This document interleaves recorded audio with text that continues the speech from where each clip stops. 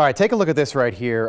This was all given to us by a viewer, his name Chuck Tiffany, and we want to thank him very much. These are all magazines, popular magazines, Newsweek, National Geographic, and of course Time magazine from 1969, July of 1969, commemorating the moon landing. He also has the full newspapers, the old St. Petersburg Times, the Clearwater Sun, if you remember that, and the Tampa Tribune as well. So a big thank you to Chuck Tiffany. These are absolutely priceless and so cool that he's held on to these for the last 50 years, commemorating that historic moment in American history. Grant?